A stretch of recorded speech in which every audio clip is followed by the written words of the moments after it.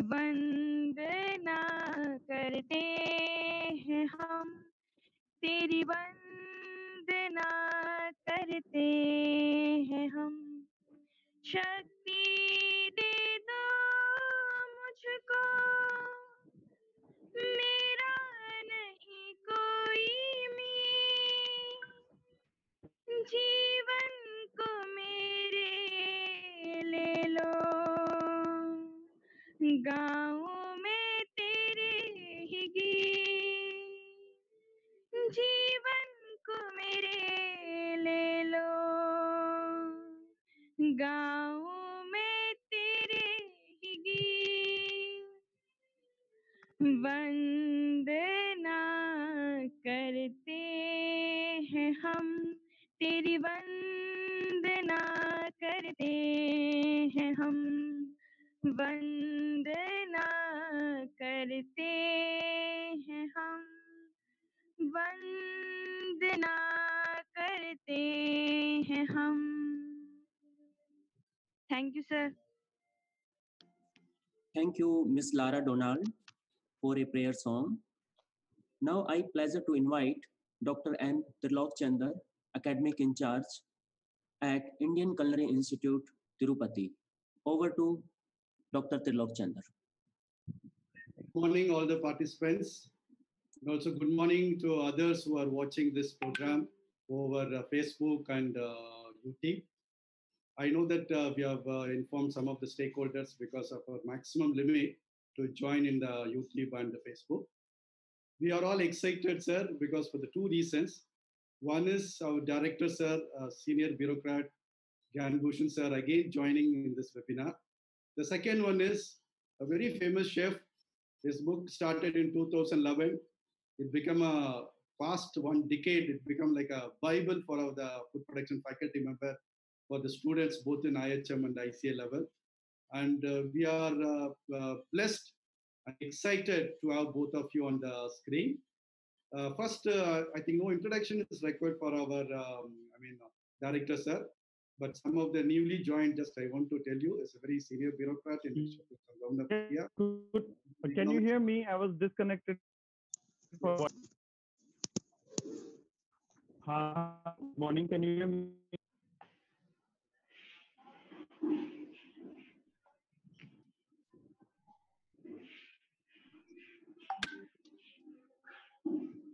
Can you hear me?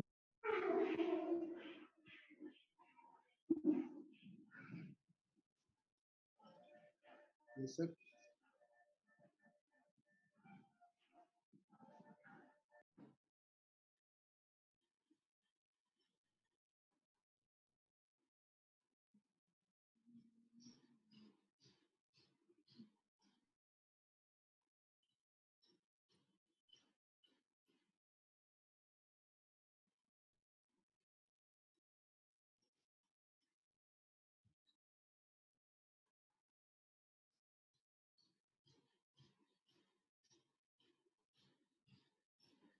Sorry, I had been logged out as guest. Am I audible now? Yes, sir, audible. So we will continue with that. Yes. Sir, I was just giving my welcome address. Thank you. To recall that we are all very excited to have you on the screen, and our director, sir, Mr. Gyan Bhushan, Indian Economic Service, a senior bureaucrat looking after IHM as a CEO and looking after Indian Culinary Institute and other ministerial work. And why I'm mentioning this to all the participants, today a webinar, it all started from sir, because still I remember in month of January 2020, he gave me a call. He said, look, why don't you organize a demonstration come guest lecture for Parvinder Bali? Because it's quite popular. Why we have not done anything in ICA? Then I replied to him, sir, just now we have started a new semester in the month of January. And second year students, both ICA Tirupati and Noida, they have gone for a training. Said we will do it in month of March first week or something like that. I just promised him. He also said, okay, you concentrate on academic activities, then we will go to Mr. Parvinder. But it so happened, all situated on prevailing condition, very unfortunate situations. But added to that, that has given some sort of advantage to us that we are able to organize this webinar through the virtual platform. I'm really I thank our director sir for giving that initiative, and he gave me the hint that I should do it. Sir, just I want to assure you, director sir, last time when you spoke to our students, it's not only encouraging, very motivating. Most of the students have sent a very good feedback on your speech, and they are feeling little confident and enlightened that something good is going to happen even when normalcy returns. And also, you also shared your feedback about your program, sir. Thank you very much. Personally, thanking me and the organizing committee. Sir, we have done certain improvements in today's program also, in the students' point of view, as well as that, starting the program. Hope we will continue with all your blessings, sir, under your guidance. Still, I remember that last webinar speech. Sir, I think I am sure that today also all the participants will be benefited with your speech. So on behalf of all the participants, entire organizing committee, I extend warm welcome to Gyan Bhushan sir, Indian Economic Service, Senior Bureaucrat from Minister of Tourism, Government of India. Sir, another excitement for me is Chef Parvinder Bali. As I said that our director gave me a call in the month of Jan, it started from there. Sir, I still remember as a student in the 80s in IHM Institute of Hotel Management in Chennai, we had lots of books written by Padmashri Tangambili. Those days, that was a Bible both for the faculty members and for the library as well as the theory.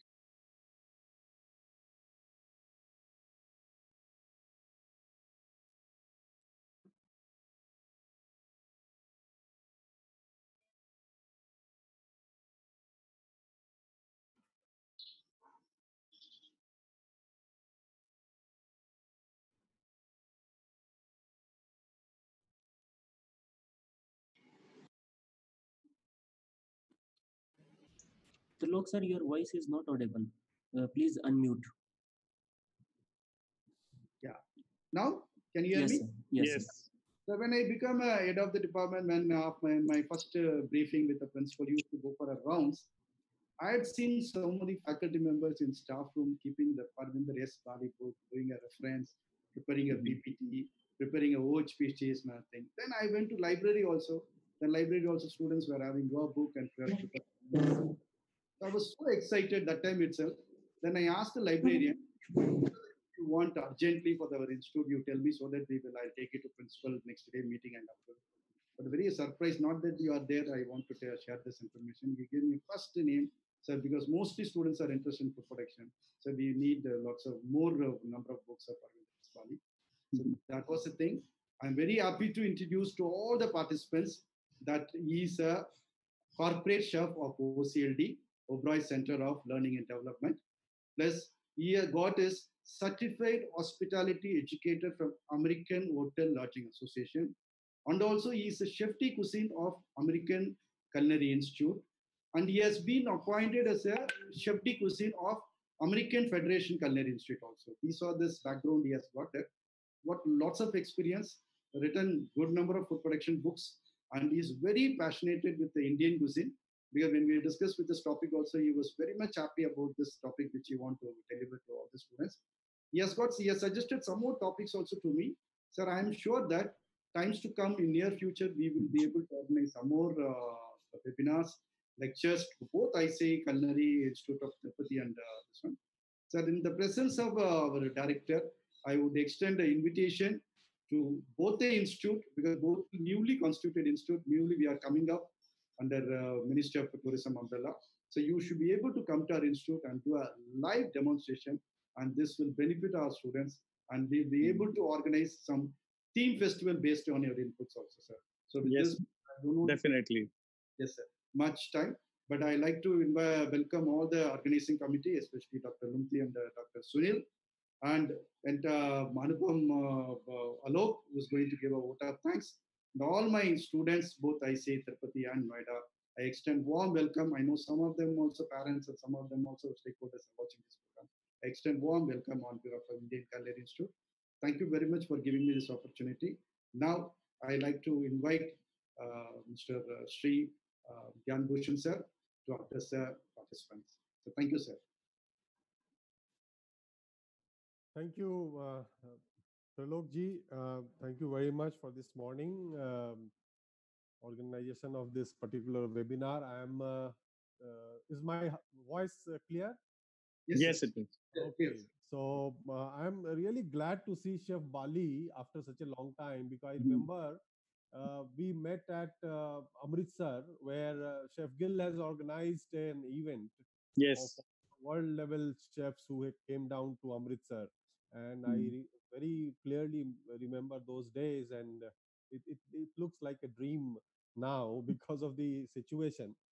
But let me welcome you first of all, and I'm really Thank you. thankful on behalf of the Indian Culinary Institute and Ministry of Tourism that you have spared your valuable time and sharing your experience on this. I would like to welcome all the students particularly because they are the ones who are really also going through this difficult times, I would say. In the last Yeah. webinar also which we organized, we have really appreciated their joining, their patience, because as we have to keep patience in this time, we are also struggling with the technology part. Today morning I think somehow my also I also got disconnected. Chef Bali also got disconnected. So the bottom line is that have patience in life. That's the very important thing. Especially as we grow older, we have more patience, but in the younger times, you have to be more patient with this time. So I'm very glad that Professor Trilok has organized this webinar, and I'm also thankful to Mr. The RD. I don't know whether RD has joined. Regional Director South has joined or not, but I saw his message, so he was also supposed to join, and other faculty members who are also working night and day. I mean, very difficult times. They are all working from difficult conditions and all that, health issues, everything. But they have organized it very well, and this is keeping us connected and keeping us updated, because this is the time which we generally do not get in normal official time when there are so many other engagements. So this is a time which we can utilize productively by sharing our knowledge and experience and skills. So I'm glad that today morning it has actually being organized. Um, I would not be very long, but I would only say a few things.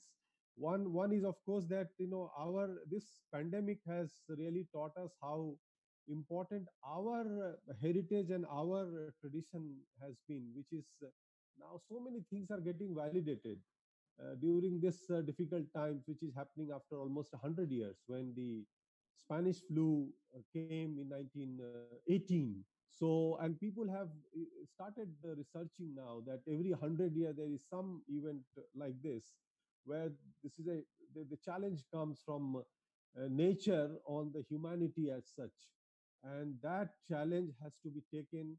A lot of learning points came out of these episodes, and we have to come out with those learning points, amend our ways, amend our way of life, amend so many other things, so that we survive and we grow as we have been growing till now. So the Indian tradition has come very handy in this, and Indian tradition has taught us that a lot of things we forget, and a lot of things which we have not adhered to, we are condemned to remind for those particular things in life. So this is a important learning phase for us, all of us, to learn and grow faster. Then I think today, Chef Gill, I think whatever can be said about Chef Gill is less, I would say, because I was just going through some of your work, because you are a legend in that area. And I could see, especially the Patiala cuisine, the Kashmir cuisine, your connection with the Kashmir as a childhood. I think those things are really quite nostalgic for you, I'm sure. And for that, I think I would say that this is a good time for you as well. You must be enjoying, and our students are more than obliged to you, and we are also quite obliged to you for sparing your time. Your long association with the American, and I was seeing that with the CIA. In fact, when I visited CIA Napa Valley, I could see how the ecosystem entirely. So As far as the hard infrastructure at ICI, we are somewhat not close, but somewhat trying to catch up. But in terms of software, in terms of the people, and that we have to really augment with the skeleton people right now we are trying to, but this corona has really taken us slightly back, but we will come out of it definitely. So I'm very glad. And on the uh, the topic today, as you all know, tourism is about experiential tourism now. So people are coming for experience as a whole. I was just wondering whether any kind of standalone cuisine can be a reason for tourism. That people only come to a particular destination for food or cuisine. I think there are cases where the primary aim is to have cuisine. For example, I can tell you, people go to from Delhi. A lot of people travel to Murthal, for example. They go in the morning, come back in the evening. Technically, they may not be a tourist as such because they are not staying overnight there or 24 hours. But still, people, a lot of people go to Murthal, just have those food and then come back to Delhi. Yeah. These kind of day trips are becoming more popular. As people have more discretionary income, they would be doing such kind of things more often. And people want to be different. That just to sometimes show off also. That have you tasted this? People are talking about in Peru a particular kind of fish is there. So have you tasted that? Or a Atlantic salmon? Have you tasted it? And how fresh? Have you tasted it 15 days old or a month old? Keeping in the deep fridge or a fresh one? So this kind of thing will grow as we move along the timelines. So so today, the topic of this Kashmiri, so Kashmir cuisine was one, as you would be talking about it. I think a few things which are very important for experiential tourism. One is, of course, the history, which you will talk about his history and legacy of that particular cuisine. Then, what kind of hygiene is becoming very important. So, what kind of hygiene we are going to have it? What kind of nutrition? This is a new dimension which is coming. Earlier, people may not understand exactly what is the chemistry of this particular cuisine, but now people are talking more about. If you go, people are saying, the name of the cuisine, and in bracket they write how much calorie it contains. So, and as we go along, we will be seeing more of it. In fact, breakup of that calorie. How much is the protein? How much is the carbohydrate and other things? So the nutrition and the cuisine chemistry is also going to be very important. The ingredients are, I cannot be able to explain much better than what you guys can do it. So ingredients and the recipe. The fifth, I I just noted that presentation, as Chef Gill always now, and Chef Bali, I mean, you also have been emphasizing this point, that how presentation of the Indian food, Indian cuisine is very important to attract foreign as well as domestic. How do you make it more interesting? And I would say that documentation is again very important. How do you document it? So right now, when today this is second webinar, I have asked Mr. Tulok Chander to document all these things which are there, so that once you have something on record, it should be there for the students to learn, and it becomes very easy for them. And last but not the least, I would say, is the entire this thing is making business sense or not? I think this is a world where without business or without a financial issue, you cannot move forward. Whatever your grand thinkings are there. I come from a finance background, so I know the importance of it. Otherwise, great ideas are killed like this. It never see the light of the day because it is not making any business sense in that sense. And because people are talking about revenue management, and we have tied up with Cornell School, Hotel School also now, and there also revenue management is so much emphasized that we have to have this kind of dimension to the entire issue as well. So I would not spend more time, because if I go into the big data and other things. Chef Bali is aware of the initiative taken by Chef Gill, that how we can go into big data and how the chemistry, cross-dimensional issue of entire gamut of research can be brought into the entire thing. So I would not go there, but for today, I think the students are eagerly waiting to listen to Chef, and all the very best to all of you. And I hope this would be a fruitful and very encouraging, webinar series for all of us, and especially the students. So thank you very much. So I will leave here. I will stop here, and all the very best to all of you for this event and this day. Enjoy, Chef Gill, as Chef Bali, and the other faculty about this entire webinar. Thank you very much. Thank you. Thank you, sir. Sir, that you rightly pointed out about regional director. I think yesterday he had conveyed the message that he has got a very important official commitment. Okay. Is to coordinate a webinar with the Visakhapatnam Tourism Department. So he got excused, but he sent a very message to all the participants and the chef and to you. And he sent best wishes for this program also. So hope I rightly said that, pointed out that next webinar or the few more webinar which we are going to, he'll be joining and he'll be talking to our students also. So thank you very much. Okay. Really, I would like to thank from my bottom of heart from all the participants.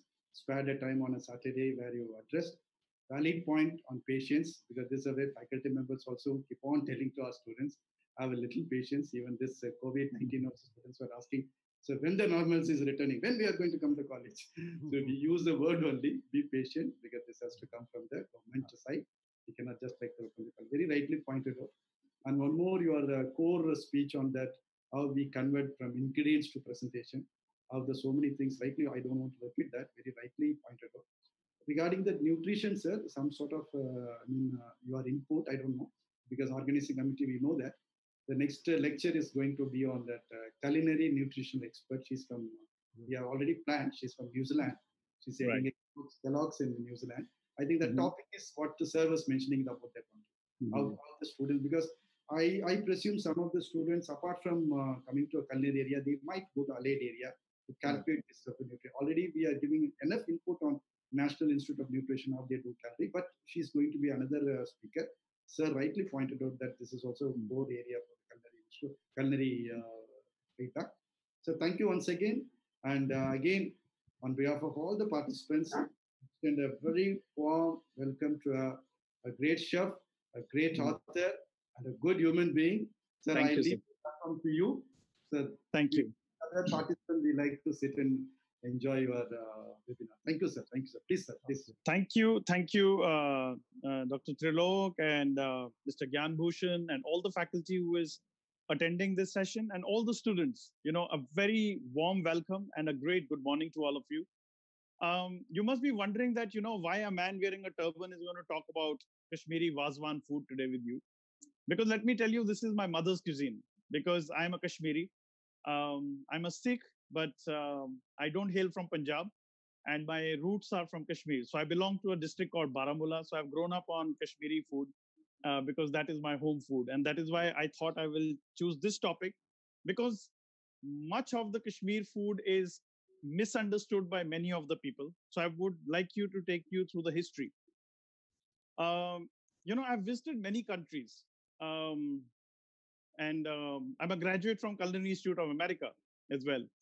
But whenever I did that, Mr. Sunil, I also mailed you the presentation, I think, which has come to you. So if you want to play that presentation, it's easier. But wherever I've gone across the world, I have seen that, how the chefs are so proud to offer their own cuisine. And they are, you talk about Italy, for example. Now you go to Italy, people really go to the grandmother's kitchen, because the grandmothers are famous for making pastas and different things. People, of course, do visit Michelin star restaurants, but also they're expensive. But people like to go to, the places to have food, to a grandmom's kitchen, to the street foods, to enjoy the culture. So I think when it comes to India and the Indian chefs, I somehow feel, and I'm not just generalizing this statement, but very few of us, or I would say most of us, are not so proud of our own Indian food. We ape the Western world. We promote the Western chefs. We fly them to our country. It's great. It's great idea to learn. But I think just getting influenced by that cuisine and trying to do the fusion with Indian cuisine to make it look appealing to the Western world, I think that is where we are going slightly wrong. I am not against progressive Indian cuisine, which is like food being done in the degustation menus or presenting it course by course, and doing a great, fantabulous job of presenting the dishes on the plate. But I think somewhere down the line, even when we do that, our ethos, our traditions should not be compromised. The taste of the product. If you look at Chinese food and the Chinese menu, they would clearly put 3 chilies there if the thing has to be spicy. They would not tone the chilies down, but instead they would mention that this is a highly spiced dish with a lot of chilies. But for us, when we see a guest in a restaurant, we automatically start running this in our mind. Oh, he's a foreigner.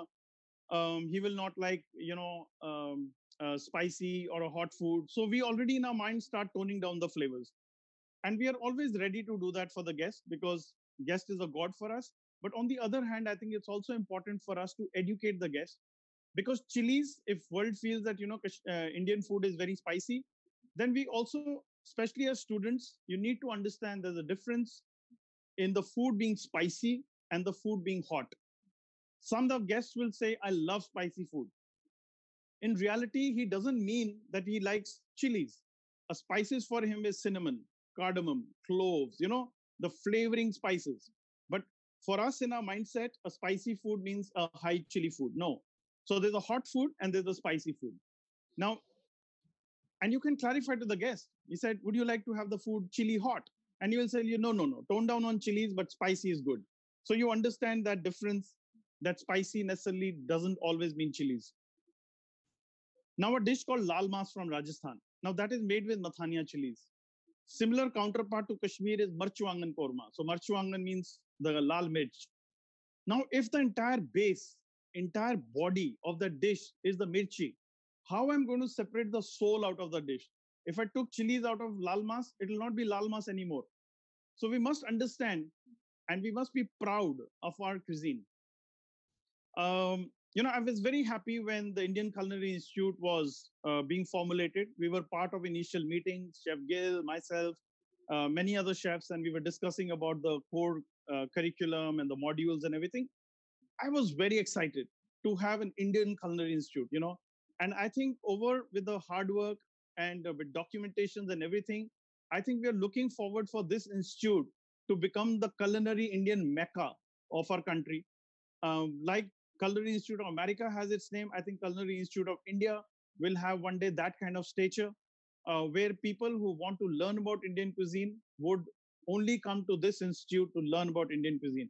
But I think together we have to make that happen, because we are blessed.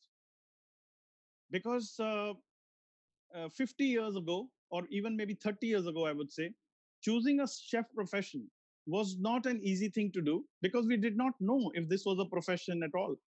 In fact, I grew up with a lot of scare myself, when I was growing up, because my parents would tell me to study, or else they will put me in a hotel to cook food and wash utensils. So it was very scary thing. And people would look down upon and call you names like Bawarchi, Khansama, Bartan Dhoega, all that kind of stuff. But you see now in the corona, in the COVID-19, I think the maximum posts that I see on social media are all food related. As if suddenly a lot of chefs have emerged out in the homes, and everybody from uncle to auntie to papa to mummy, everybody is trying out new recipes, which is a great thing. And we understand that food is such an integral and an important part of our culture. I think the chefs are the culinary ambassadors. Gone are the times when the chefs were only restricted to a range and cooking. Yes, you are a cook. We are a cook. That's a prime job. But I think apart from that, you need to look at a broader picture. I think we are the culinary ambassadors. We are the ambassadors of our country. Because when we chefs travel abroad, We talk about not only food, we talk about history, we talk about culture, we talk about festivals, we talk about, things around food. So we are the real ambassadors of our culture, of our traditions that we introduce the world to. And we must be very proud of our culinary heritage because it is a very, very strong heritage. And why Chef Gill, myself, many other chefs are dwelling down into focusing on the lost recipes, the traditional recipes. So whenever people ask me, is this authentic? Let me tell you, there's nothing authentic because the food has always been influenced by cultures. Food has been influenced by travelers. Food has been influenced by feedback from the guests. So it's on the constant improvement, I would say. But yes, I think what's important we must understand is the traditional food. And why when I make that comment that authentic, because today when we are going to talk about Wazwan and understand the importance of one of the major spice, like a saffron or saffron. Now, the saffron is completely alien to the entire world. The saffron was first grown in Greece. And from the Greece, it landed up into our country when the Mughal rulers came in. The chilies were never a part of our culture. It came, Vasco da Gama bought it 600 years ago from a place called Chile, which is in Peru. And that's why it's called chili. In south of India, you see a lot of kadhai, which is called China chatti. Now, China means China, chatti means a wok. So that is the Chinese influence, the kadhai, which we do the stir fry. Because Nalanda University was one of the biggest universities, and scholars from all across the world used to come and study. Hyun Sang, who was a big scholar from China, actually introduced a lot of cooking methodologies to India. So, like that, we are today a melting, pot of different cultures, and we learn from each other. And a lot of Persians, the Mughals, brought in the cuisine. And when we talk about Wazwan, it's a complete different cuisine from a traditional Indian cuisine, I would say, because the methodology applied, the cooking principles applied are very Persian, are very Iran based, etc. And that gives a birth to a new tradition which started in Kashmir. So, I wouldn't like my presentation to be long. I would like to answer more questions of students. But since it's a very interesting topic about Kashmiri Wazwan, I would definitely like to take you through it for at least 20 minutes. And then probably we can have a set of question and answers, which I'll be very happy to answer. So Kashmir is very close to my heart. I miss Kashmir. And whenever I talk about Kashmir, I remember the phrase of one of the poets in Jahangir's court in the Mughal era. So Jahangir was son of Shah Jahan, and he went and settled in Kashmir because he was the man who loved art, architecture. He was the man who actually refined the food of Kashmir. He was the one who introduced things like the silk carving, the wood carving, and the artistry in Kashmir. And he was fond of poetry, etc. So one of his poets, Amir Khusro, rightly said, he said, "Agar bar ruhe zameen ast, hameen asto, hameen asto, hameen ast." Now the literal translation of this Farsi phrase is "Agar bar ruh e zameen ast." If ever a heaven, ruh e zameen ast, heaven came down to the earth. If ever a heaven came down to the earth, hameen asto, hameen asto, hameen ast, it will be here forever, here forever, here forever. So what he said about Kashmir was that if there is a paradise on earth, here it is, here it is, here it is. And Kashmir is really pretty. It's far better than Switzerland. And I've told that to my Swiss friends to say that you must come and visit Kashmir. And, all the movies in the past were always, shot in Kashmir until the troublesome time happened. Um, Now, many of us know, but when we talk about Kashmiri food, our mind just goes towards Rogan Josh, the Wazwan. But let me tell you, Kashmir is amazing because Kashmir is not only Kashmir, Kashmir is Jammu and Kashmir. So Kashmir actually has three larger districts. The Jammu, which becomes the summer capital, winter capital, and all the secretariat and everybody shifts to Jammu for 6 months when it's summers, when it's winters.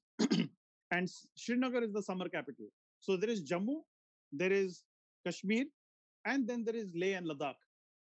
And if you see, the state is very unique with all these three regions. They have their own different language, they have their own different culture, they even have their own dressing up sense. Sometimes one wonders if it is just one state or many states combined into one. Even the food, you see, the food of Jammu is mostly influenced from Himachal. There is also a cheese which is available there, which is locally had, grilled on tawa, and it's almost like a mozzarella. It's called kalhadi. So kalhadi kulcha is something very, very typical to just Jammu. It's not even found in Kashmir. The Kashmir really starts after you cross the Johar tunnel. When you go into the Kashmir, everything changes. The smell and the air changes. The language changes. Um, so the Jammu cuisine is more like a Himachali, more like a Punjabi cuisine, whereas cuisine of Kashmir is typical divided into two larger parts of cuisine. One is called the Kashmiri Muslim cuisine, and one is called the Kashmiri Pandit cuisine. And the stark difference between both is that they both eat meat, because in winters for 4 5 months when it's snowing, you will not get any vegetables. So how are people going to survive? So survival of the fittest, people have chosen to eat meat and non-vegetarian, but the difference is that the Pandits do not use garlic and onion into their cooking, whereas the Muslim cuisine uses more of garlic and onion into their cooking. And the food of Leh and Ladakh is very influenced from China, the Tibet, that border. So you see a lot of thupka, a lot of things like stews, a lot of stir fries, which are a common part in the Ladakh cuisine. Ladakh has some very Ayurvedic medicinal kind of food, so it is very, very different. I mean, if you look at Ladakhi food, it cannot be compared to a Kashmiri Wazwan, for example. Um, so Jammu region basically is the transitional area between the North India plains and the Himalayas. And like I said, even the language spoken there is very different. It's called Dogri, whereas in Kashmir you speak Kashmiri, and in Leh and Ladakh you speak Ladakhi. So that is how basically the difference is. Kashmir is a land of valleys and lakes. The temperatures in the winters can go up to -10 degrees Celsius. And that is where people start getting prepared from October onwards to start drying their vegetables. So the combination of sun-dried tomatoes, sun-dried apples, sun-dried brinjals, it's something very unique to Indian culture, Kashmiri culture. And when we look at sun-dried tomatoes from Italy, we must realize that thousands of years ago we have learned the art of sun-drying the vegetables and pairing up vegetable with the fruit in the cooking. So like a very famous dish called soot wangan is made in Kashmir, which is a stir fried of dried brinjals with apples. And you have more than 50, 60 varieties of apples that grow in Kashmir. Uh, and it's just amazing the kind of fruits that grow in Kashmir, because when the Mughal emperors came and settled down in Kashmir from Persia, they wanted to have the kind of fruits that they enjoyed in their country, in Persia, Iran. And they were not able to get that food in India because of the climatic conditions and the soil conditions. But I think Kashmir was one of the places with the soil conditions were very much to the Europe, and they could grow things like apples and apricots, and so all these things like saffron and cherries, and so something really, really unique. And they did so for their own reasons, because they wanted to enjoy the fruits. um, so I'm going to talk to you in this entire slide about the historical background of Kashmir, which is very important. Then we'll go on to its demographic location. We'll go into its cuisine. We go into its specialty ingredients, the utensils used. So all this is also mentioned in my second book, the Indian cuisine, the quantity food production operations and Indian cuisine. There's a whole chapter on Kashmiri food. Um, but yeah, I mean, a trip to Kashmir would always have an unforgettable experience in the minds of those who have been there. Located at the foothills of Himalayas, Kashmir is the crown of India. Kashmir has been an inspiration for the music lovers, artists, photographers, even honeymooners. There was a time when Kashmir was just flocked of all these people. I still remember as a child an area called Boulevard, which was right opposite on the Dal Lake, where the Oberoi Palace was situated. Trust me, if in 1985, I'm talking about, if you ever came to that part of the land, you would think you're somewhere in Europe. Very mystical people, water skiing on Dal Lake, full of all foreigners, Europeans, and I still remember 1980s when the credit card was used in Kashmir. This I'm talking about 40, 45 years ago. So it's amazing.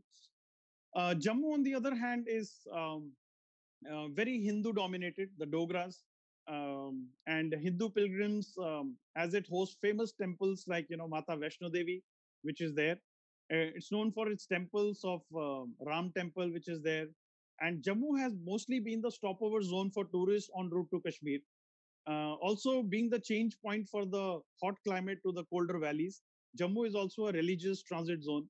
The Hindu religion gives way to Muslims that predominate the Kashmir Valley, and Hindus and Sikhs also inhabit Kashmir, but the maximum population definitely is of Muslims, and that's why the Wazwan is very famous. Uh, the Valley of Kashmir has always been the center of attraction because of its natural beauty. Many poets have called it paradise on earth, and one has to go there to really believe it. The Mughal rulers added to the beauty of Kashmir by creating some of the wonderful landscape gardens like Nishat, Shalamar Gardens, etc., which are even preserved till today. And you can easily see the Mughal architecture alive there. The British also added their unique touch to this place by adding the houseboats to the Dal Lake, you know.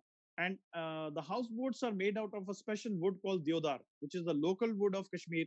And look at the beauty, of this nature, that God has given that kind of wood, which does not destroy in water, in fact, becomes better in water. And that is the reason only deodar wood is used for crafting out the houseboats. Imagine a wooden houseboat standing for hundreds of years on the waters. By this time, any wood would just disintegrate.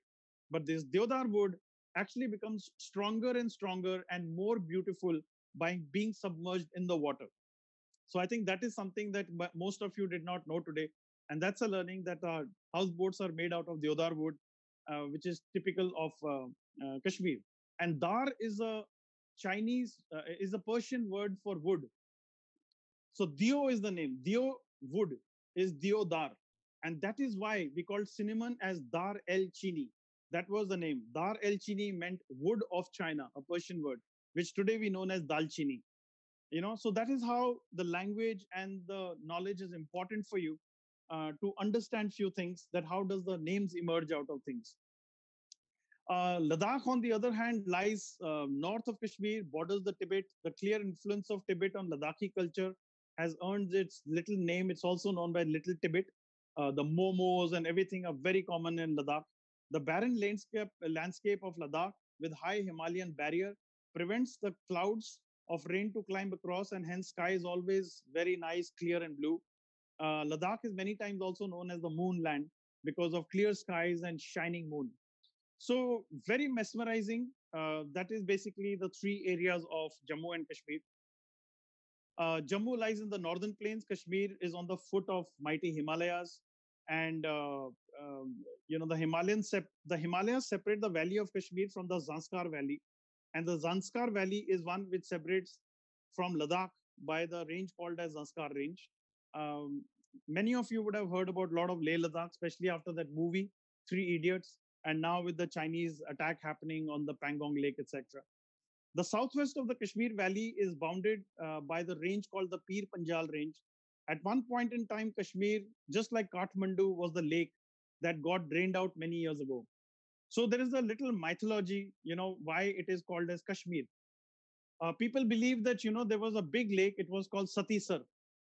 So Sar again is a Sanskrit word for lake. That's why Amritsar. So Sar means a lake or a water body. And Sati Sar was a big lake, and there used to live a demon. His name was Jolod Baba. So this demon used to live in the water. The demon used to come out. The people's houses were on the mountaintops. He would torment those people, loot them, kill them, and then go back into the water. So people were really terrified of Jolod Baba demon. So they went to Rishi Kashyap, who was there in Kashmir meditating, and they asked for his help. So the mythology says that, Rishi Kashyap, with a big blow with his hand, he hit the mountain and the mountain cracked open and the lake got drained. And when the lake got drained, the demon emerged and everybody killed him. So that is how today the land of Kashmir is born by the name Kashyap Shamir, means Kashyap killed. So the Kashyap Shamir became Kashmir over a period of time. And that is a little mythology. I don't know how far it is true, but a lot of scientists and the archaeologists have confirmed that part of the Kashmir that time was a water body. It was probably a kind of a sea that had got drained out with the tectonic shift in plates. So that is what today Kashmir is. It's a land of beautiful valley. It's unlike any other hill station. If you go to if you go to Shimla, Manali, typical of any of the hill stations, you have a mall road, and then you have houses on the hills. Kashmir is not like that. Kashmir is a valley. It's plain roads. It's plain roads, landscapes with the mountains on the side, and you can drive, you can ride, you can cycle around. So it is not something that you have to keep climbing mountains. It's also a very plain road. The temperatures in Jammu region, like Delhi, can be as hot and humid as 48 degrees Celsius, whereas winters in Srinagar can go up to minus 10 degrees Celsius. And at the same time, temperatures in the area of Dras and Kargil, which are towards the Leh and Ladakh region, can go up to minus 50 degrees Celsius, one of the coldest places in the world after Siberia. So when the climate becomes so cold, the nature has its own way of growing different kind of vegetables, different kind of fruits, which people can eat and survive on. And the classical example is the Kashmiri rice. So the Kashmiri rice, when it grows in the colder climate, it develops a starch around it, because by nature that grain has to protect itself from the harsh climate. Now that rice is very starchy. It's almost like risotto. So there's a style of cooking Kashmiri rice. Traditionally we cook the Kashmiri rice by boiling it in a lot of water and then draining it off. And after draining, then you would put on wood charcoal to fluff up. Otherwise, Kashmiri rice made in pressure cooker or somewhere will become almost like a risotto or like a khichdi. And that is why the famous, rajma from Kashmir or area called Jammu is very nice because of the starch content in that rajma. So in fact, rajma is not a Kashmiri cuisine. Rajma is mostly a Jammu cuisine, and especially a region called Bhadrawa, which is in Jammu, but it's called as Kashmiri rajma. Some people do call it Jammu ke rajma, but yeah, the rajma actually belongs to Jammu, and it has come through Pandit cuisine in Kashmir as well. And it is not just cooked like a rajma; it is always paired up with turnips, called gokchi. So rajma gokchi is a very traditional Kashmiri dish. Unlike in Jammu, they don't put gokchi and they make rajma just like a Punjabi rajma. Um, so that is basically the three regions. And if we look at the historical background, I think Kashmir has seen lot of influences. The first religion that was popularized in Kashmir was Buddhism, and the Islam arrived in the 14th century. And when Akbar, the Mughal ruler in the 14th century, started conquering India, that was the changing phase in the history of Kashmir. Historians say that Buddhism was the first religion practiced in Kashmir, but by 7th century onward, it started getting dominated also by the Hinduism. And though they let the Buddhism also flourish under their rule, and that is why then they moved to Leh and Ladakh. But as the time passed on, most of the people embraced Islam after the Mughal rulers started to occupy the Kashmir, because they levied heavy taxes and they wanted people to get converted into, Islam. And that is where the Sikh religion comes in. When the Kashmiri Pandits were asked to embrace Islam, and they went to Guru Tegh Bahadur, who was the ninth Guru at that time, father of Guru Gobind Singh, our 10th Guru. And the Kashmiri Pandits went up to Guru Tegh Bahadur and said, "Save us, that Aurangzeb wants us all to convert into Islam." So Guru Tegh Bahadur said, "Okay, go and tell him, if he can convert me into Islam, you all will get converted into Islam." Aurangzeb was very happy. He said, "I have to just convert one man and then everybody else would get converted." So he brought, Guru Tegh Bahadur all the way from Patna to Delhi, where he tormented him. And, Guru Tegh Bahadur sacrificed his life for the Kashmiri Pandits and for Kashmir. And in reverence, each of the Kashmiri Pandits converted their elder son or the second son into a Sikh. And that is how the Sikhism actually became very popular again in Kashmir. So a lot of people feel that, most of the Sikhs have come from Pakistan during the partition. No, the Sikhs community stayed much before that. Even in the 1800, 17, and after 1750, 1800 beginning, Maharaja Ranjit Singh ruled the Jammu and Kashmir belt for a very long time. And Maharaja Ranjit Singh was the one who actually popularized or reinstilled the agricultural farming of saffron. into our country. And during that time, the saffron got its real importance. So then after, he had a very famous, or a very strong, his wazir, his second in command, Mr. Gulab Singh. So Ranjit Singh handed over the reins of Jammu and Kashmir to Gulab Singh, who was a Dogra. So that is how the Dogras came into thing, and they ruled Kashmir for a long time. And that is when they developed a lot of also different kind of cuisines, etc. And then the Rajma came into Kashmir area, and all that happened during the Dogra times. And Maharaja Hari Singh, in the recent times, we know his son also went as an ambassador, Mr. Karan Singh. He went as an ambassador to US around 20 years ago. So Hari Singh is fairly new, because how we know, because one of his properties, Oberoi Palace, was taken over by Oberoi Hotels for a 99-year lease. And as you know, that there's an Article 370, so people can't go and buy land there, which has now been lifted. So now it is a free thing that people can go and acquire land, etc. But all this has happened, and suddenly the Corona thing has happened. So a lot of things, but let's see, things are looking good. Okay, so with the Mughal architecture, with the Mughals thing coming in, I think that improved really the kind of food that Kashmir is when we talk about the Wazwan cuisine. And if we go the slides ahead.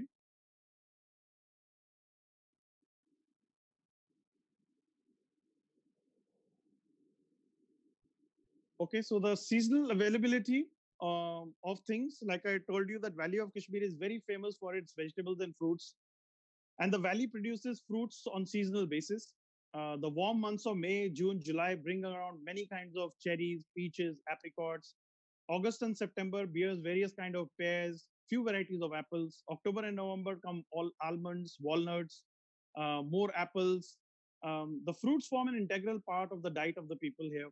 The fruits are preserved by canning, pickling, and also used in many dishes, as the famous kormas, where the plums are used, like a aloo bukhara korma. Almonds are used both in raw and green form as well, and the ripe variety. Apples include sweet and tart varieties, and the red and yellow crab apples, the small, tiny apples. They're very perishable, and you don't see them in the local market. Many of the fruit from Kashmir is actually exported out of the country.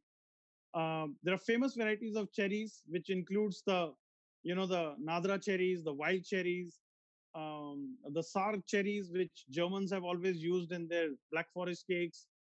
Grapes are dried and used in raisins and many rice pilafs. Plums are found in abundance. They are known as aloo bukhara, not to be confused with khubani, which is apricot. Rhubarb, which we read in the Western cuisine, it's an integral part of Kashmir. Wild asparagus grows in Kashmir. Hops grow in Kashmir. That thing which is used for making beer.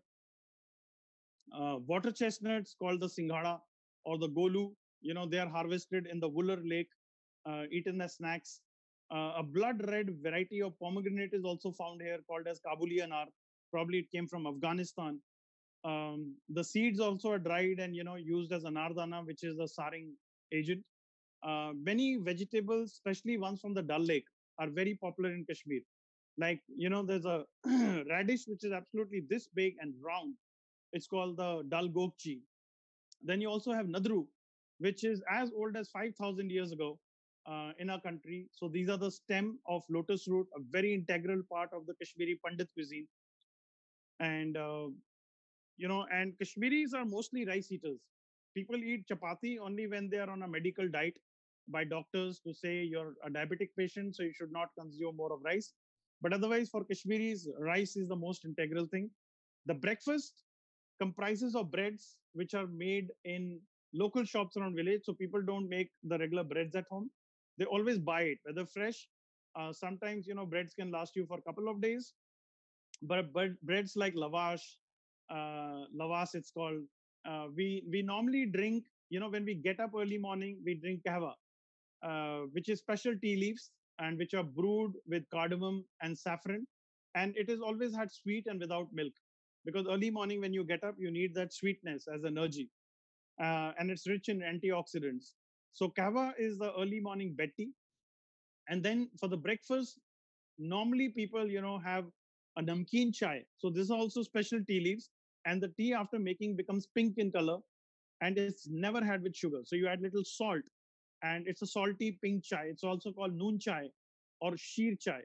And traditionally, you would see large glasses of sheer chai, and people break these breads and soak into this, and then they eat it with the spoon. That's a normal breakfast because people have an early lunch like 11 o'clock. So that is where you have rice, you have hak. So hak is like a sag, like a green leafy vegetables, and there are very typical kind of sags which we are also going to discuss. The concept of tandoor is not at home. The tandoors are always very different kind of tandoors, which is two or three in a village area. And you will see even in Delhi, wherever you will have Kashmiri immigrants come in, somewhere down the line they will hunt a Kashmiri baker who's making the Kashmiri breads. Because for a Kashmiri, not having that Kashmiri breads is a complete no-no. I mean, they have to have it. It's an integral part of our culture. Okay, so we go on to special equipments on the next slide. So Kashmir, as the cuisine, it's unique in itself, and also some of the very special equipments are used in preparation of the meals.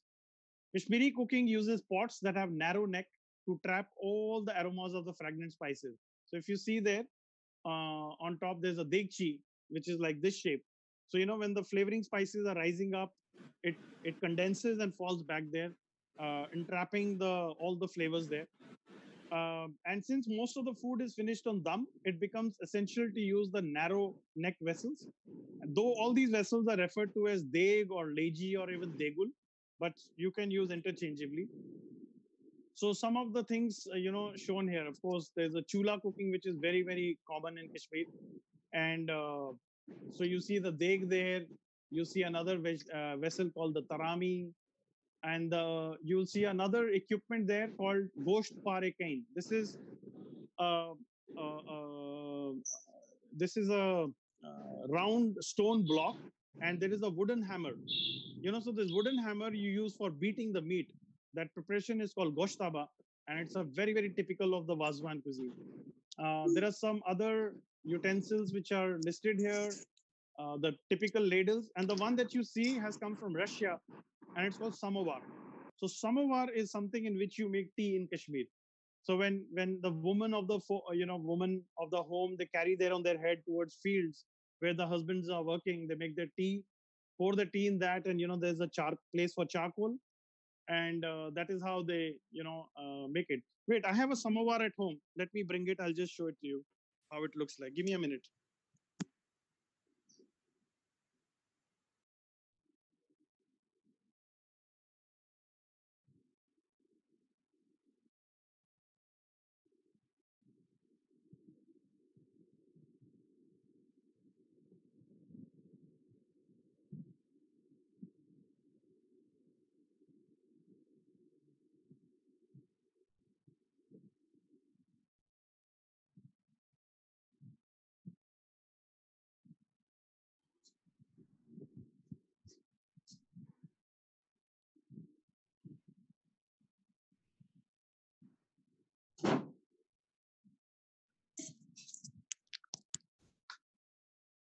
So that is the one of the beauties of taking class from home, because you can show. Can you see this? So that is the samovar, and it has two parts. Essentially, you see there is a thing here where the charcoal goes in, and here you put water, and then you close it. So also the charcoal can be put from here. So this charcoal as a pipe gets heated up. You see, this pipe gets heated up, and the water around it kind of simmers and brews, and then you have tea in that.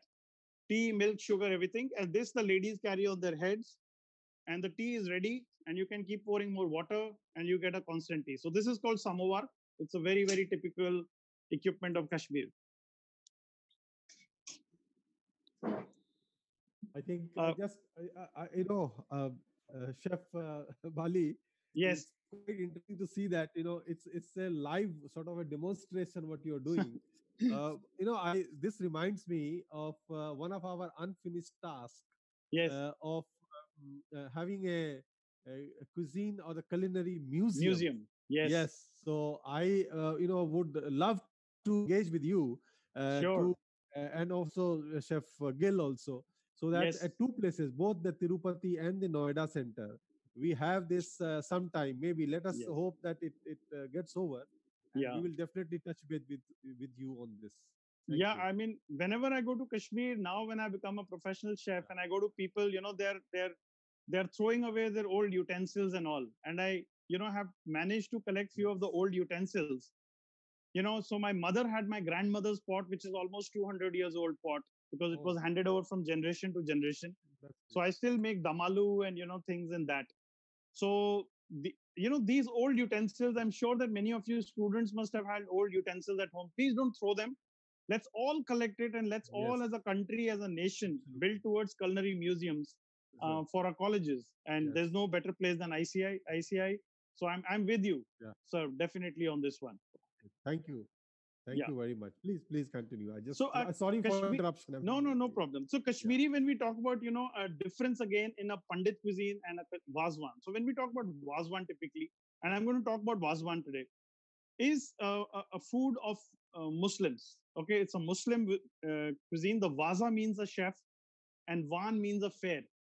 And this is really a typical thing which takes at least 10 to 12 hours of preparation, because the food is not made on gas ranges. It is made on timber wood. It is made on chulas, and it is made through the night. So the vazas work through the night. And there's a whole typical thing, because you need to prepare at least 36 non-veg items in a Vazwan. And Vazwan is typically done only on weddings. So it is not an everyday affair that you would cook Vazwan at home. And the way to serve it also is that, you serve the food on a tarami, which is like a big plate where you put the mound of rice, and then you distribute meat accordingly to different people. So 4 people sit on a tarami to eat Vazwan. And then you have something called as tashtanar, which is passed around. So tashtanar is like a little surahi in which you put rose flavored water, and then you pass it around to people to wash their hands. So they wash their hands, and then the the the things begin. So we don't in Kashmir have different courses like kebabs, and everything is served on the same plate.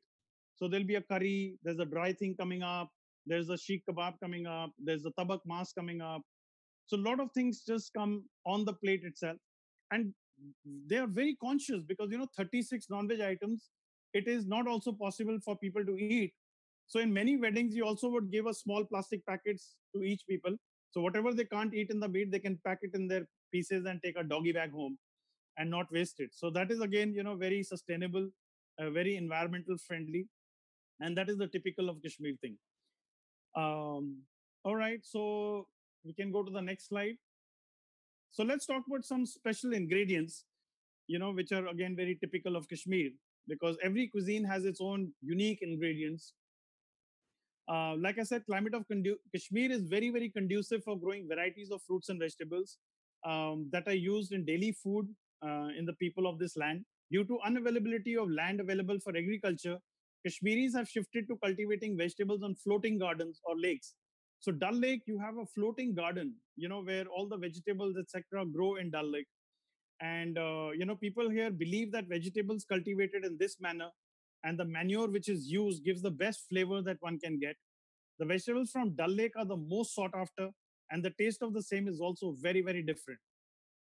So one of the unique ingredients, if you can go to the next slide, is very typical to Kashmir, especially of the Pandit cuisine, is called the lotus stem or the nadru.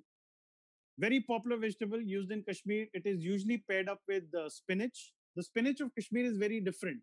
It has got the tapering leaves like chinar ke patte, and it's like an arrow shape and has got a very, very different flavor. Yeah, so that is the nadru there that you can see. And then you have shallots, which are called pran. Very expensive here in Kashmir. This is very closely related to the French shallots. So the onions that we have in Kashmir are called the pran, and they're very, very different in flavor. Like the shallots have the flavor of both onion and garlic. And even in Kashmir, you would fetch a price of at least 350 to 400 rupees a kilo, for this shallots. So now, of course, people have started using onion, because also growing this is difficult and it's expensive. See, a lot of dried vegetable that you see is called shingri. So Kashmir use a lot of dried vegetables. Coming August, September, they start drying lauki, brinjals, apples, tomatoes, because in the winters they would have to use all this, because there'll be no vegetables. Now, another new ingredient you will see there, which many of you wouldn't have heard, is called kachnar ki kali. So kachnar is the flower from the bahunia flowers. Bahunia is the English name. And these are edible flowers of the bahunia tree, which is commonly used in the cuisine. It's commonly used for also making raitas. The flower is first boiled and then the green outer stem is removed, and then it is used. If you don't cook it very properly, it can become very bitter. Then next slide, there's an ingredient called moval. Your moval, you must have seen, it's also called coxcomb flower. And moval is the one which is actually used as a coloring agent to give a red color. So a lot of people, when they talk about ratanjot, it is not something that is used in cooking. A lot of people make rogan josh with ratanjot. Ratanjot is carcinogenic in nature. So it is also only used for dyeing clothes, etc. in Kashmir. So you would hardly see ratanjot actually being used in the cooking. On the other hand, it is moval, which is more organic. It's a natural flower. It's a velvety kind of flower. It's dried in sun and then boiled in water. You get a blood red colored water, which is used for cooking damalu and rogan josh and other stuff. Saffron, what you see is the dried stigma of a flower called the crocus flower, one of the world's costliest herb. We can get this at almost, the price like 40 to 45,000 rupees a kilo. It comes in a region called Pampor in Kashmir. It comes from a purple kind of a flower, and you get 3 stigmas. So it's very expensive because of its harvesting and also the quantity that grows on one flower. Then morels or the gucci, it's very integral part of Kashmir that you see there. Again, around 40 to 45,000 rupees a kilo. They're expensive because there's no seed for gucci. The guchis just are available wild, especially after storms and rainy seasons. And as kids, I remember, we used to go foraging in the orchids to hunt for morels after a lightning, thunder, and storm. And our elders always used to tell us that when the lightning strikes the ground, a morel is born. So when there was a lot of lightning, we were very excited going and foraging morels. But now, as I grow up and study and research, I find out that it is not the lightning that strikes the ground, but morels are already growing there. But with a lot of storm and lightning and air, wind blowing, the leaves blow out, exposing the morels. But as kids, we were very happy to believe that I found a morel and the lightning has struck here. And it was a great thing. We all used to walk with little baskets in our hand, going all over the place hunting for morels. The another one that you see there is called the kohlrabi, also known as gant gobi, also known as munjahak in Kashmir. Is very typical again of the Wazwan cuisine, but also Kashmiri Pandit cuisine. So it is made in different forms. One is just whitish in color. You just slice them. There's a typical way of slicing. Use the leaf and the root both. It's also called nol khol, and it's a vegetable, I think, which came from Germany into our country. Next slide, we'll see a lot of leaves called the hawk. Okay, sorry. So that hawk is not mentioned there. So there are various types of hawk that grow in Kashmir, like a monja hawk, like a wasta hawk, like a kadam hawk. So there are different kind of leaves that grow in Kashmir. And for a Kashmiri, even if he has non-veg or not, but hawk is very important. So rice can just be eaten with little hawk. And then there are typical garam masala, which is called the wear masala, which is very, very typical of Kashmir again. And there's another black lentils that grow in Kashmir, which are called the vermouth. So the vermouth are almost like the Brazilian black beans. And there's a lentil preparation made from that. So I'll just talk about some famous dishes that are also made in the Kashmiri Wazwan cuisine. And like I already discussed that even Pandits eat, a lot of non-veg, but they don't use, onion or garlic. So the first thing that you see here is rishta. It's a very famous dish from Kashmir. The rishta and goshtaba are made together. The word goshtaba means the gosht and the ab, the meat and the water. So it's very, very typical of Kashmir. There are no chilies in this. A little bit of black pepper used, but the meat is pounded for many hours. And this meat is a fresh meat. You can't have a cold meat from fridge. And this cannot be made in any of the robocoops, mixies, blenders. No, we've tried everything. But the technique is to mash with a wooden mullet, which is actually made out of chinar wood or walnut wood, because these two woods don't splinter up when you beat it. So you put the meat on the stone and you beat it with the hammer. So the meat ruptures. The fibers from the meat, they get flattened out. So this is the way it gets almost like a sausage consistency. So then the dumplings of this are poached in yogurt, which is flavored with saunf. So saunf powder is typically very, very typical of Wazwan, of Kashmiri cuisine, and also special kind of chilies. In Kashmir, many of the spices don't grow. They come from Kerala, South, everywhere else. But it is this chili which Kashmiris are very proud of, that this is one spice which grows abundantly in Kashmir. And the beauty of this Kashmiri chili is that it's not spicy, but it's very dark red in color. So that's why most of the Kashmiri dishes you'll find they're very bright red in color, like Rogan Josh, etc. So rishta is usually cooked in a chili-based gravy, and the gushtaba is cooked in the yogurt-based plain gravy without any chilies. Um, so apart from gushtaba, you also have dishes like dhaniwal korma. Sorry, I can't read on this. This is, yeah. So that is dhaniwal korma. So the dhaniwal korma basically is the lamb which is paired with fresh coriander and also coriander seeds. It's a rich preparation of lamb in a yogurt-based gravy, but the meat is again taken from the leg of the lamb. The beauty of Kashmiri Wazwan is that no part of the lamb is wasted. Right from the head to the toe, all different parts are used for different types of preparations. Um, so mostly the leg part is used for gushtaba, different curries. The breast part of the lamb is taken off and cooked for tabak mas. The ribs, etc., along with meat pieces, are used for making yakhni and curries. So tabak mas is, again, if you look at the words, these words are very Persian. So tabak mas, tabak again means the saddle. Uh, and it's a very unique preparation where the spare ribs of the lamb are boiled in water and milk with spices for at least 2 to 3 hours until the meat just falls off the bone, and even the cartilage's bone gets soft. And after that, they're chilled, they're cut into pieces, and they're pan fried in ghee until they become crisp. So it's eaten like a kebab. So that is tabak mas. And a lot of Kashmiri pandits also make a batter of rice and flour basin and dip this tabak mas after cooking and fry it. That is called as kabarga. So from one dish, you can make two dishes, tabak mas and kabarga.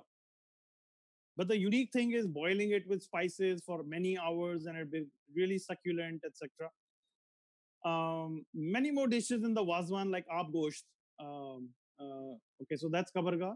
The methi mas, again, is very typical. It is made from, the stomach lining of the sheep. It is made from the esophagus, which is the food pipe that goes in, and also from small pieces of boti, lamb. So all these three are paired with fresh methi, little palak, and also kasuri methi. It's a dry kind of a preparation. It is again usually eaten with naan or with kebabs. And in the weddings, in the morning breakfast, it's also served with slices of bread. So this is typical methi mas. Then so that's yakhni. So the yakhni, very different from Indian avdi yakhni. For many of us, the avdi yakhni is like a stock, lamb stock. But yakhni in Kashmir is a dish. It's a yogurt-based gravy, almost like the gravy of goshtaba. And in this, you put pieces of meat. Again, the leg pieces, the rib cases, etc. And yakhni is very, very popular in Kashmir. So you can make yakhni out of actually lamb, chicken. You can also make vegetable yakhni like al yakhni made with pumpkins. You can also make yakhni with nadru, called the nadru yakhni. So this is very, very typical of Kashmir. And then you have Rogan Josh, which again came from Persia into our country. And the two words Rogan and Josh, the Rogan means the fat or the oil that surfaces on the top. And the Josh actually is the strong, is the fire. Okay. So the fire actually is called the Josh in Persian. So this is the dish which is made with chilies, with mustard oil, and it's very, very unique to Kashmir. The Rogan Josh is also colored with moval, with the coxcomb leaves. And then you have many other, vegetarian dishes called Ravangan Chaman, which are the vegetarian Pandit cuisine kind of a thing, like Kashmiri dum aloo, also known as Kashmiri dum olav, like methi chaman, like cottage cheese made with fenugreek, etc. So this is largely you will find because, in Kashmir, when you have weddings, you also have a lot of vegetarian Pandit friends, who wouldn't eat the kind of meat that is slaughtered in the Muslim style. So, they also, or there are people who are vegetarian. So for them, vegetarian dishes also have to be prepared. That is some two of the hawks that are there on that thing for you.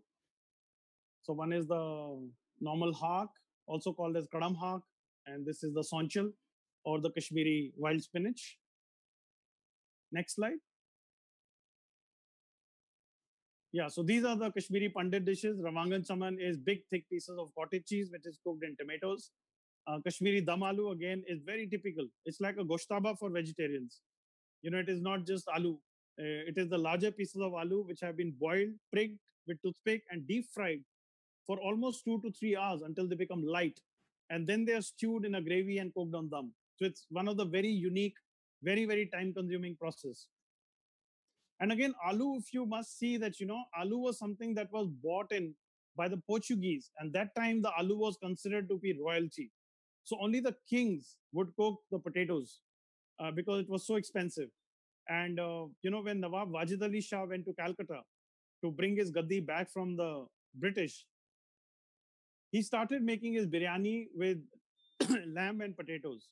So many of the chefs growing up now think that, oh, Wajid Ali Shah became very poor, and as a result he had to mix potatoes into his biryani, with the lamb. But the thing was that that time Wajid Ali Shah, to make a statement, put the potatoes in the biryani to say that I'm still rich. So what if the British government has taken my empire? I can still afford potatoes in my biryani. So that is how the Calcutta biryani today has got popular with potatoes inside, because at today nobody cares too much for potatoes, but potatoes in the 1800s was one of the most expensive dishes, more expensive than the lamb. So there is much to study about Kashmiri Wazwan, and I don't want to take a lot of time discussing more. I'm happy to answer more questions. If I'm unable to answer questions, if there is a paucity of time, then I would ask all of you students, you can follow me on my Instagram. Chef Bali is my handle, the man holding 2 cycles in the hand. So, and if you write me a question there, I'll be happy to answer. So thank you so much, and I'm ready for any questions that are coming my way. Thank you, Chef. I would like to inform you that the students from both the centers are from all over India. Yeah. And we are at different location. You are in Kashmir, and you took us to the gastronomic tour of Kashmir, and particularly to Wazwan. So before starting question answer session, I would like to request Trilok sir, Dr. Trilok Chandra sir, to sum up this session, and then we will start question answer session. Thank you, Chef. It was a very good learning. Why I'm mentioning it is very good learning. 2 days before, I have read that book where you have written Kashmiri Cuisine and Waswan. Some of the thing, even after reading, I could not understand. But our director sir was mentioning through one of my WhatsApp message, to arrange a webinar where students and faculty cannot understand, which will make them to understand through webinar. It is completely true today, Chef. What I didn't understand through the literature, I could understand directly. You are addressing on that. Thank and you. 10:45, you are little apprehensive about your audio system. You are whether the audio will be all right, but the audio system got adjusted because it's very important lecture to everybody. Yeah, and as Dr. Lupte pointed out that starting from history, how that this one saffron came, how the chili came to existence, how the chinna kadai, which I also learned from you, that South India came in, and the history and geography of complete Kashmir, and showing that equipment to all of us. And that also has given some sort of thinking power that we should collect these type of equipments to our culinary museum, where you promise that you will also help us in coordinate. Thank you very much, Chef. And really, it was a very good learning. Thank you. I understand that students might have benefited because of your lecture. And only Thank my you. and prayer in presence of a director, that yes, we should be able to organize a nice demo on a Wasma, both in Yes, as well that as would be great. Noida, sir, so that we will have a live demonstration. That also, as sir always mentioned about it, we can document it and we can put it in our website also. That will be useful to the common people also, common audience also. So with all Sure. the things, again, on behalf of entire organizing committee, on behalf of director, I would like to extend a sincere thanks to your chefs. So thank you very much for having accepted it. We will all wish you a wonderful afternoon, evening, and Thank God you. bless you, sir. Thank you, sir. Thank you so much. Over to Thank you. yes, yes. Thank you, Dr. Trilok Chandar. Now we'll start question answer session. First question is from Mr. Parth Bhatnagar. He is a student of ICI Noida. He is asking, which Kashmiri cuisine dishes would you recommend for taste?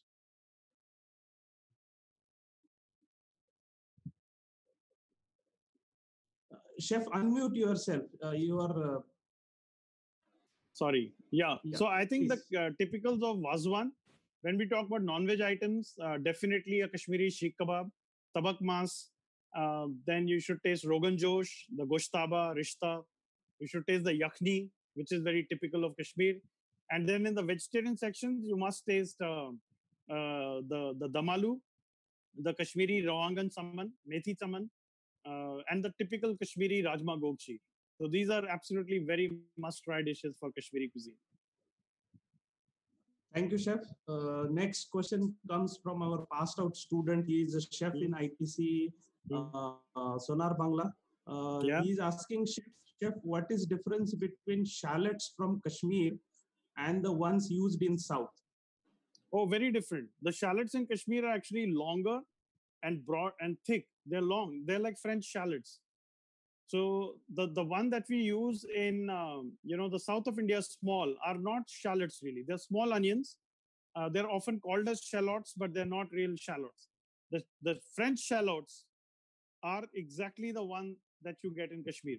So this is long, this is golden in color, and this is like a tapering, and very different flavor. It has a flavor of onion and garlic.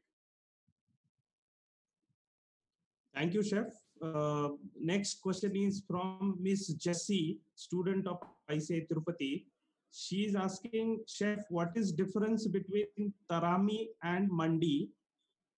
Where are they originated from? So both are originated from Persia, Iran. The tarami is a plate. The mandi basically is, it's not found in Kashmir. It's very Arabic, very Turkish, very Persian, where you have a spread of, rice, and then you arrange meat on various types of meat on top. And it's again shared between 2-3 people. But the tarami basically just means the plate. Mandi is a dish by itself, but not made in Kashmir as well. It's very typical Persian, Turkish, Iran. Thank you, Chef. Next question is from Saurabh Mishra. Sir, can you please tell some of the fish dishes from Kashmir and rice dishes like pulao? Yeah, so there are a lot of actually Kashmiri fish which is there. Usually the fish that is found in the Jhelum River. So we usually have river fish, and trout is one of the most important integral part of the Kashmiri cuisine. So again, trout is mostly prepared in a tomato-based gravy. So it's called rawangan guard. And you also make, a dry kind of a fish with different vegetables like mooli. You pair it with radish. You also have haq mixed in. So that is again very common. Sometimes even the very small fish are dried. The dried fishes are again very commonly stir fried and eaten in Kashmir. So that is again a part of the Kashmiri cuisine. But rarely you would see a fish yakhni, because again people are of this mindset that the fish should not be cooked with yogurt. So that is very popular. You wouldn't see any dish cooked with yogurt as such in Kashmir. And with the rice, etc. So yeah, so most of the rice preparation, like we have a pulao called the Soon pulao, which is almost like lamb stock, little saffron, and there aren't any biryanis in Kashmir. But Gucci pulao is again very, very typical. Gucci matar pulao, Zafrani pulao, There is nothing called Kashmiri pulao where, I've seen people put cherries and dried raisins and dry fruits. There is nothing like that that exists in Kashmir. There is nothing called Kashmiri pulao. We don't make it in Kashmir. It is usually just the plain rice that is eaten. But if you have to make a pulao kind of a thing for special thing, then it's just vegetables mixed inside the pulao with little almonds, maybe. Yeah. Thank you, Chef. Next question is from Mr. Mrityunjay Kumar. He is asking, are there any other cuisine or local cuisine than Wazwan in Kashmir? Well, there are. I mean, the typical, if you go on the street food side near the Dal Lake and all, you will see people roasting little tikkas. So all these barbecue kind of meats are called tuj. So you can have various kinds of tuj. You can have a chicken tuj or a lamb mas tuj, and even So basically these are like brochettes which are being cooked, on live. So that is the kind of street food. But I think apart from Wazwan, there's a Kashmiri Pandit cuisine, but there's also Kashmir of Jammu, like I said, Kalhadi kulcha. So yeah, there's a lot of blend of stuff all across Jammu and Kashmir. Thank you, Chef.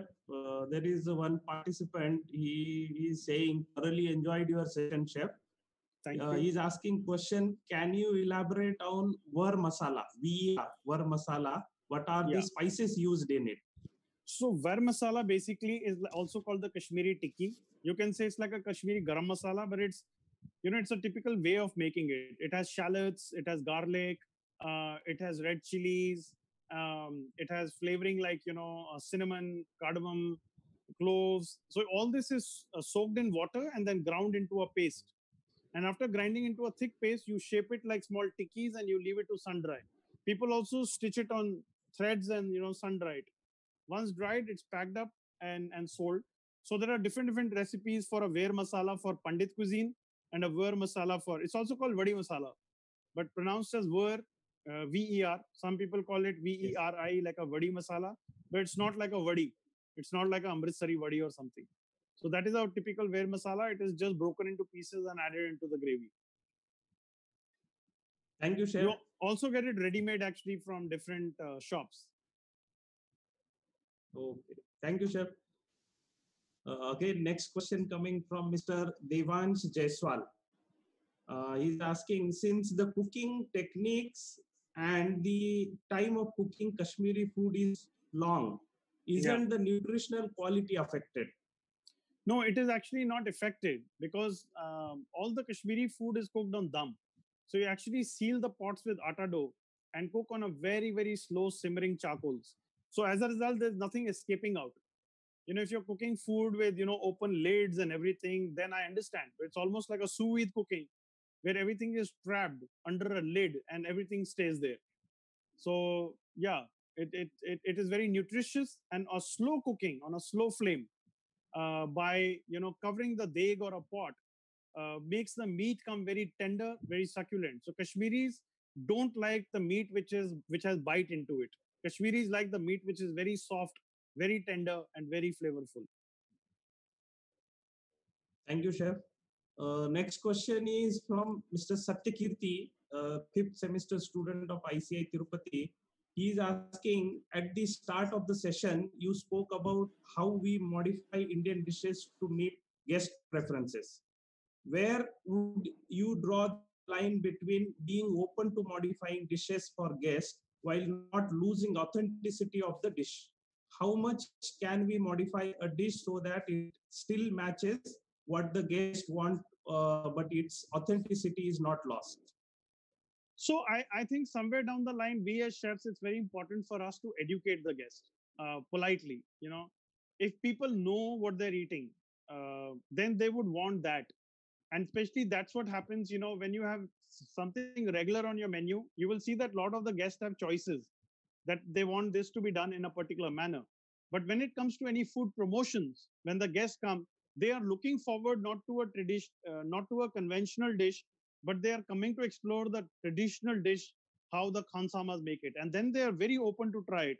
I think we should have more of these culinary promotions. It's a great way to educate the guest. And then, of course, it's guest choice. If the guest knows that, this particular thing is made like that. For example, I know a guest who operates his business from Italy for 6 months in a year. And this, I'm talking about a story 20 years ago. When the guest came to me and said, Chef, can you make me a pasta spaghetti with tomato ketchup and little butter? I got very offended and I wanted to educate him on, the pasta and the Napolitan and the al dente. And the guest made me sit there and told me about his visits in Italy. And he named pastas that I hadn't heard of. And I'm talking this 30 years ago in my career, 25 years ago in my career.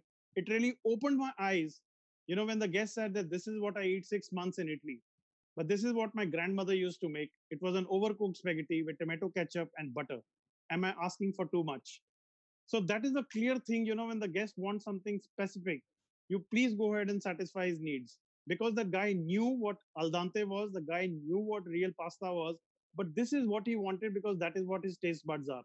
Then in that case, I don't think we as chefs can do too much, but I think it's our responsibility to educate the guest and tell them that this is how traditionally it is made and served.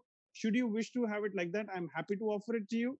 But this is what the tradition thing is. So please have this portion and see how it is. Because maybe the guest has had it somewhere else and it was very different. So give guest what he wants. At the same time, give him a tasting portion of the authentic, traditional that you have made and ask him to taste. Maybe you will convert few guests. Maybe you will educate few guests and say, "Arey yaar, ye to bahut mast hai. Ab se aise hi khayenge hum." So it's a slow change. We can only make this change slowly. We cannot make it overnight. Thank you, Chef. Thank you for such a great explanation. Next question. I think this is the last question coming from Mr. Virendra Thapa. He's asking, since lamb is used in most of non-vegetarian Kashmiri dishes, which one dish got the most popularity in India? So I think clearly the Rogan Josh has got the most popularity because it suits to everybody's taste because we can relate to it. It's bright red in color. We all Indians like lamb dishes which are bright red in color. And Rogan Josh has some great flavors. It is chilies, it is fennel, it is that hinka flavor. It's cooked in little dahi. It has brown onion, tomatoes. So it reminds us of our mutton curry, the bhuna gosht. So it's very, very tasty preparation. So Rogan Josh is the one which has actually, been popularized and it's available on every hotel's menu. So I think that one dish I would say. Thank you, Chef. One more question is there. With your permission, shall I take it? Please. Yes, please. Yeah. This question is from Mr. Krishna Kumar, student of ICA Tirupati. He is asking, we could see that there are a lot of famous savory dishes in Wazwan. What he understand from this session, are there any famous dessert or sweet dishes from Wazwan cuisine? Yes, there are sweet dishes in Kashmir, but again, people are not very fond of sweet things, particularly because they would rather enjoy fruits like apricots, khubani, cherries. And after eating so much of, they rather would spend, their stomach on eating non-vegetarian dishes. Because the Wazwan is such an amazing spread of so much of non-veg that they don't want to waste their stomach on desserts which they can eat at home also. But Wazwan is something which is being cooked specially on that wedding day. So they don't want to miss that chance. But however, yeah, few desserts like firni. Kashmiri firni is very different as it is made with semolina and not rice. In Punjab, you make it with rice. In Kashmir, you make it with suji. And it's saffron flavored. So it's called Kong firin. The other very popular dessert of Kashmir, which is unheard by many other people, is called the shufta. So shufta are these cottage cheese pieces which are deep fried till they become crisp, and then they're stewed in a honey flavored syrup, flavored with a lot of nuts like almonds, walnuts. So that is again a very, very typical dessert of Kashmir. As kids in winters, I remember, we grew up on this fruit called quince. So quince is again something that's available in European countries. You can hunt it up on the Google to see. They make quince jellies out of it. So quince is not available anywhere else in India, neither in Himachal, everywhere. It's only available in Kashmir. And we used to call it bum suit. In Kashmiri, we call it bum suit. The English word is quince. We used to take this quince and we used to put it in the charcoals and the chula. And when the skin used to blister up, we used to mash it with a spoon and add honey to it and malai and then eat it. So that is very typical. People make a halwa out of rhubarb in Kashmir. That's also very typical of Kashmir. or khubani. Khubani ka meetha is again very, very typical of Kashmir. Thank you, Chef. Now all questions got over. Everybody is appreciating in a chat box, and they are thanking you for the great session. Thank you. Only I apologize the people who are watching live Facebook and YouTube they can't link. answer We are not. They are, if they are asking, we are not taking those questions here. No problem. But they can here in this meeting room we have a. They can call me on Yes, Instagram. please, I mean, they can message me on Instagram. I don't know how fast I can reply. I have many messages pending on Instagram, but I will surely reply. Yes. Thank you. Yeah. Thank you, Chef. So they will be in touch with you, and there are some aspirants, new aspirants, culinary aspirants. That one question is for Dr. Trilok Chandar. Sir, question over to you. That when ICI entrance going to happen? Two people have asked this question. No, actually, and then we will go for the vote of thanks. No. Dear students, actually, who are applied for it, I think this all depends of due to prevailing condition. We have to wait for a government directions, government instruction. As per the government instruction only, we can conduct that exam, because this is a pan-India jurisdictions. There are so many other factors also we have to take into consideration before we announce a date, because we should be able to reach maximum. That's why we are waiting. Very soon, we'll pray to God that normalcy returns, something good happens. We will inform you well in advance, either me or Dr. Lunti or Dr. Sunil. We are in constant touch with our candidates who are applied. We will do it. Thank you very much directing the question to me. But I have one question to the chef. If you allow me, only I will take on this. Yes, chef, please. can you hear me? Chef, yes, I can. Yeah, student I days. can. This dish is very popular, that mutton rogan josh. Even you are mentioning about it, how red cheese. Yes. But recent days, chef, I visited a few five-star hotels for Kashmiri themed dinners. What about that rattan joke, chef? Nowadays it is used because some of the chefs are telling, as you mentioned, that we are adding Kashmiri chilies. No need to use it. I'd like to have answer from you whether it is right or what is present status on rattan joke. Please. No, it was never used. I mean, I don't know where this Ratan Jot thing has come into our some of the hotels. It was never used. It is carcinogenic in nature. So instead, the mawal is something that is used, which I described. But Ratan Jot is never used in cooking. It only, when it's an oil soluble color. So the box of the Ratan Jot, when you put hot oil over it, the oil gets blood red in color. So if some people are doing it, I think these are just small time restaurants. They want to make their things look bright, but it is not something which is advisable, not something which is healthy. So one should not use Ratan Jot.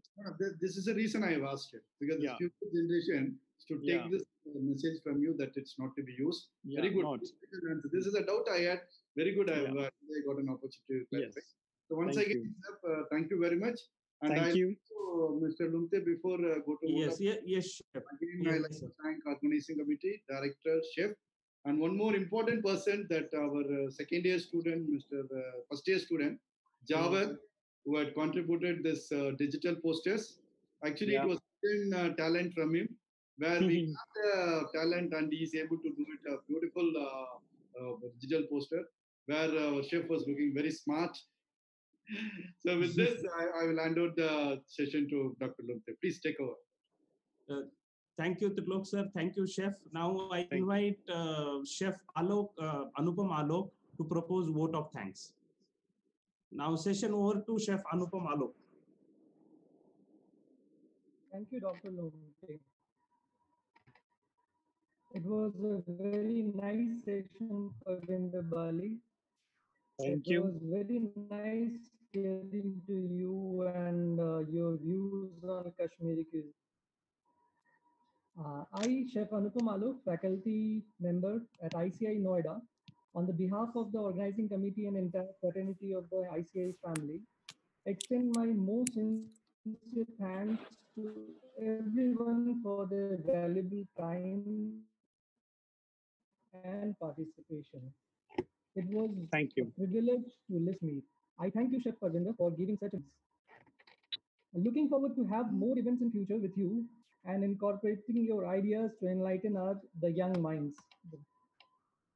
My Thank you. gratitude to our director, Sri Gyan Bhushan sir, Sri Satveer sir, Director Academics NCHM City, and Sri Tilok Chandar sir, Academic in charge ICI Tirupati, for your valuable guidance and support throughout the event.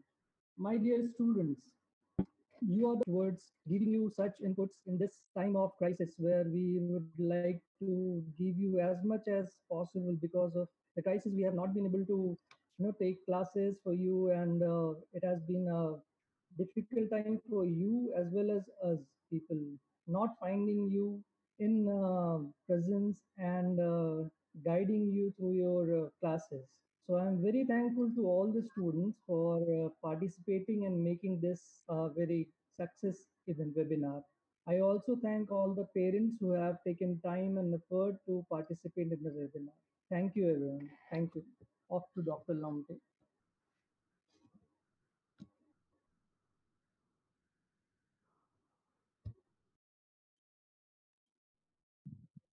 Sunil sir, we can end Thank the you. session. Yeah. Yes, conclude. Now we can go for end of meeting. Thank you. Thank you very much. Thank you, everyone. Thank you. Thank you, Chef. Thank you, Thank you. everyone. Thank you, everyone.